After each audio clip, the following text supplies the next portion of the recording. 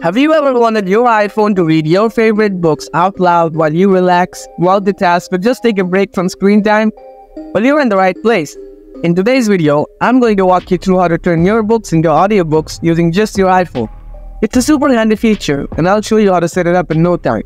Let's get started. First, open the Settings app on your iPhone. Then scroll down a bit and tap on Accessibility.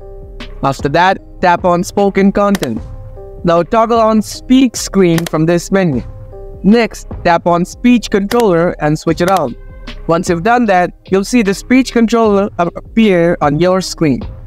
Now go back and tap on Highlight Content and make sure it's turned on. If you want to customize the voice, tap on Voices and choose the one you like best. All set. Now open the Books app and select the book you'd like to listen to. Then press and hold the arrow icon for a moment, and your iPhone will start reading the book aloud.